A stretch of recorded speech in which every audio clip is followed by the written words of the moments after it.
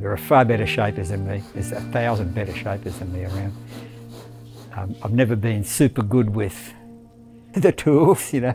I've got better as I got older, and I can swing an electric planer around quite well. But, you know, if I was to go start building a house, the chippies would sack me pretty quick. So, no, I'm definitely a designer. In surfboard design, there are 50 or 100 possible elements, and they're all floating around in the ether. And when you do a custom board, you've got to pull those elements down and put them into the foam. And that's what I love doing. And I love the big changes, not just little tiny micro modifications. They bore me. So I like big changes in a board, in surfboard design. I had a conversation with Bob in the 90s. He was right there with me. I was going, yeah, I came off the bottom and then I just hooked it right in. And as I was explaining it, he was just going, I'll never forget his face. I was like, I was thinking about it, I was like, he's right there with me on the wave. He's off the bottom with me. He's under the lip with me. He's traveling through that tube with me. He's right there. And he was just like, he was just getting it. And I was like, oh man. Oh yeah. He's like, he doesn't stop. Well, he's had 2 knees, 2 hips. So he's like the little bionic man, you know, he just keeps on charging around. Loves the surf, yeah, he's an inspiration, really. He's just not cynical, he doesn't, it's not like, oh, I was better in the 60s, it's too crowded now. It just doesn't think that way. It's all future and it's all positivity. And I think that's why it's such an attractive person. People end up just falling off every word he says. My fascination with surfboards started from the moment that I could paddle out past the break, past the body surfing break, and be out to sea and be able to choose the swell I wanted. And then the first time I stood up and took a drop planing down the surface, I went, this is it, I'm doing this forever.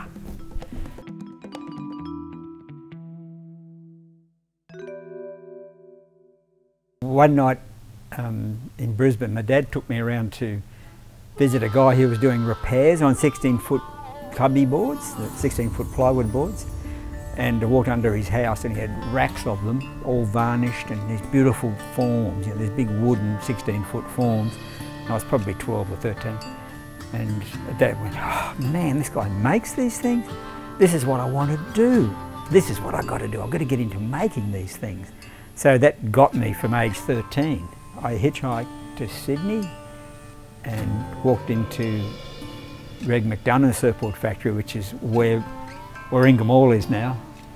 And he said, can you shape? I said, yeah, you bet I can. So he gave me a flaming vibrator sander and a blank. He said, go to it. And me, like a mug, I'm trying to push this vibrator sander on the blank, doing nothing. And he came out joking and said, I don't think you're a shaper. No, I'm not. So I walked around to Scotty Dillon's, got myself a job as a sander. So at 17, in 1961, I started sanding, and within 6 months I was a shaper. We'd always down tools whenever the swell was up. Come on, we're all going surfing, we'd shut the shop and go surfing. We were making, this is no, serious, 24 boards a day.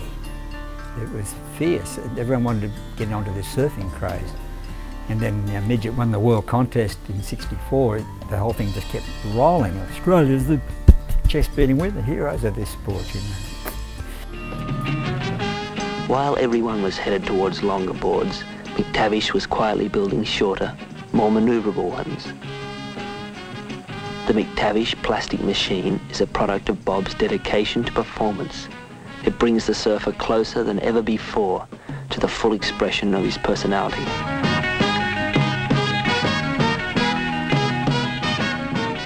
In '67, when the shortboard revolution commenced, it was Midget and I were, he was working at Palm Beach and I was working in Brookvale, and in the afternoons I'd drive out to have a surf, wash off the foam dust and resin at Palm Beach or Avalon, and Midget would be there on his latest and I'd have my latest, and we'd basically in 6 months we went from 9'6" down to 7'6", and that was the biggest change ever. But The hardest part was throwing away the slavery to the Californian lead, because all the American surf magazines were teaching us the style and how it went and the technique. So, and all the stars, from Phil Edwards through Mickey Dora, they were setting the template for performance.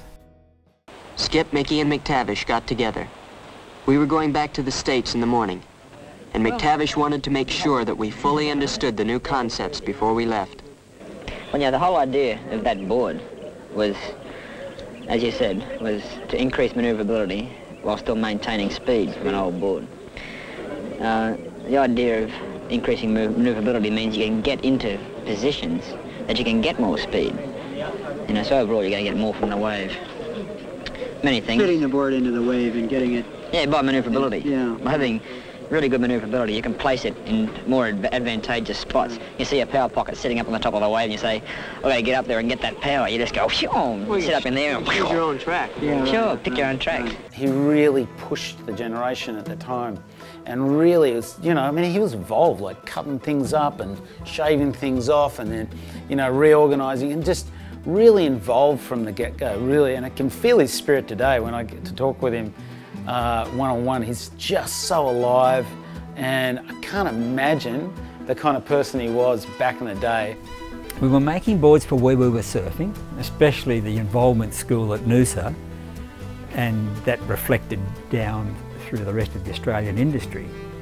So guys in Bondi were riding our Noosa design boards, which is technically not spot on, But we didn't know any better, really. The customers didn't know any better. But us guys at Noosa were refining this thing and getting it tweakier and responding quickly.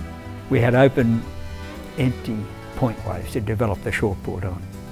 So from 68 to 71, just the hottest period of design.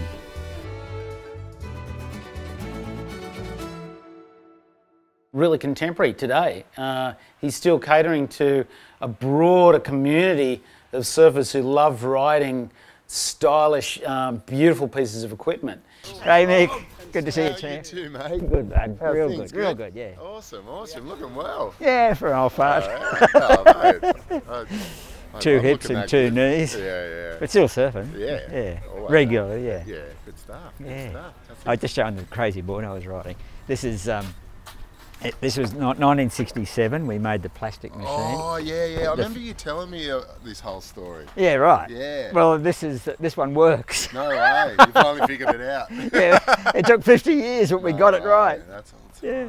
Making a board for Mick's going to be really exciting because you've got one of the world's greatest surfers, but he's got a full back foot style. Used to driving off 3 fins and double concos. So he can blast out of the pocket and put himself up into the slot, like no one else. Come from behind tons of white water and blast through, and he uses that back foot and the tail so well. Whereas the board I'm going to make him is the classic 70s, which was pretty gutless in the tail, and the speed came from flow down the line, and you had to use the back of the board to position yourself in the slot, then shuffle forward to get the speed from the wider nose area. So it's totally different from what Mick surfed before, but what a fascinating combination. I usually cut just outside the line, on it, but on the outside of it. Just gives you enough time to just do a little bit of work on it. But when Brewer was shaping these, I was in his shaping room in Hawaii, and he cut them out like a ½ inch, like almost a centimetre oversized. Yeah, right. And you get the electric plane and he'd plane it back. Yeah. And went, oh, blow that. Yeah. Cut on the line. Work. Yeah. That shape has been really closely identified with me through my career of 60 years. That was a big highlight in the 70s, getting the first commercially successful shortboard into the marketplace, and it's worked for so many people. So many good surfers learnt on that board back in the 70s. There's no board like it on a modern realm, that can get away with a rail that solid. It's crazy, isn't a it? flat deck, so there's 3 inches of foam right there, Yeah, it's sort of something that's sort of starting to come back a little bit more, where everyone's going real thick up front and blading out the tail. Yeah, especially like the guys like paddling jaws and stuff like that. Oh, jaws, yeah, big waves, yeah. No, I'm a full believer in meat up front for me. Yeah. I think the trouble is with jaws, they don't use enough tail rocker. Yeah, right. He kind of was always on about getting rocker right, especially tail rocker. And he was like, don't worry too much about the front, it's all in the back, that's the part that fits in the water. So concentrate on your tail rocker, and that's the part that's fitting in the curve. Surfboards are amazing little vessels that are travelling in increasing spirals. And so to develop the wings, the fins, and the foils and the rockers and the bottom shapes to work in those tight curves is really a wonderful dynamic of design. And it's constantly intriguing and you're constantly learning. Even at my age, there's still new stuff. Okay, mate, have a feel of this. So pure 72. That is incredible. I love shaping the board for Mick because he's Mick and he's no longer under the stress of competition. So he's now relaxed and his mind can wander where he likes with surfing. Thank you so much. I'm stoked, bud. Oh, thanks. Champ. Yeah, no, thank you. Now I'm No, done. don't worry about that. I'll just take it home and put it in a cup. I've got my eye on the highway. I've got my boat set to sail. I've got my feet in the water and it's cold. I've got my hammer on the nail. When I was a boy in New York City, I thought I'd ride the world with my thumb. The drinks would be cold, the girls pretty. I'd play a tune that everyone could hum. From debutantes to laborers and bums. I surf 2 or 3 times a week. I'm onto the pulse of what's going on at all the breaks. I'm not addicted the way I used to be. Up until the 80s, I was a full surf addict and I had to get wet constantly. I was kind of forced not to. I had to make a living, but I still love it. But I still take experimental boards in the water. Every time I go out, I'm riding something with a variation. And it's the way it is. Bob's had an enormous influence on the surfboard design, riding his own equipment and then shaping boards for everyone else. And it's a fantastic pick. What he did and what he's still doing, and still checking the waves every day and into it. And that's why I picked him. I thought he's still in the room. He's still going back there going, I got a new idea, and I love that. I love surfboards, I love surfing, I love the shapes, I love the dynamics of surfboards going through the water. Every board I shape, I still visualise the board in the water. And that's what keeps you going, is you're surfing in your mind when you're shaping. Someone once said, there's soul in some surfboards, and I go, there's no such thing. But now I see where the soul is. It's when the shaper is visualising the board passing through the water. I'm pleased to be recognised as a legend and long-time shaper. That's good. After doing it for 60 years, you just do it because you love it. It doesn't matter really what accolades you get or what you don't. It doesn't matter. You're here still the next day shaping, and it just goes on and on.